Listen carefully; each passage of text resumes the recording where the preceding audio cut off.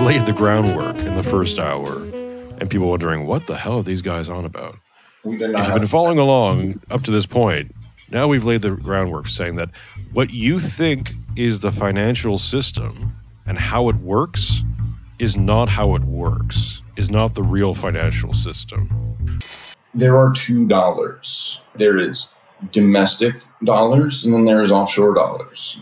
The Eurodollar system is a leftover, right? A relic. Unfortunately, it's a relic that has turned into a monster.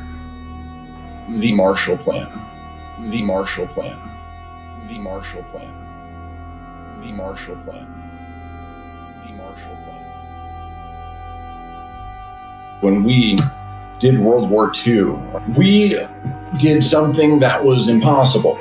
We did a war, a really big one, and then we did economic prosperity immediately afterwards.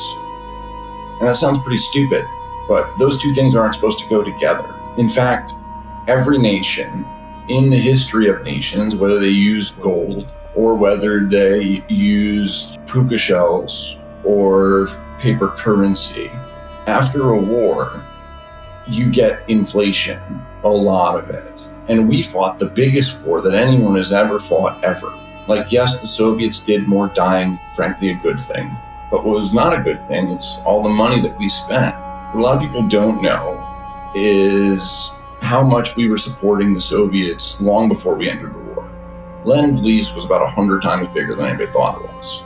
So we had like, at the beginning that the first US boot touched down in Africa, we had 7 ammunition factories in the nation, cranking out ammunition and artillery shells.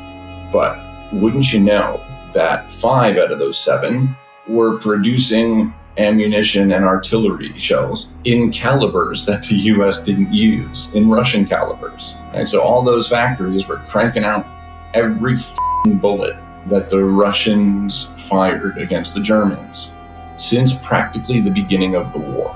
To say that the Soviet Union couldn't have won without the United States support is the understatement of a century.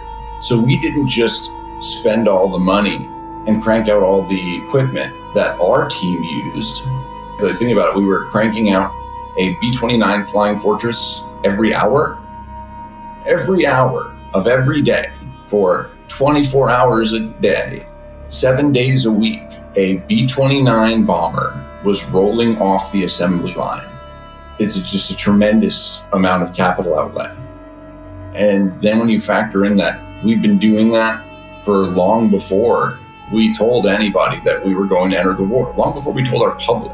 We did war bigger than anybody has ever done war in history. You could probably add up all the money spent in every other war in the history of humanity and put it all together, and it wouldn't be the same as what we spent.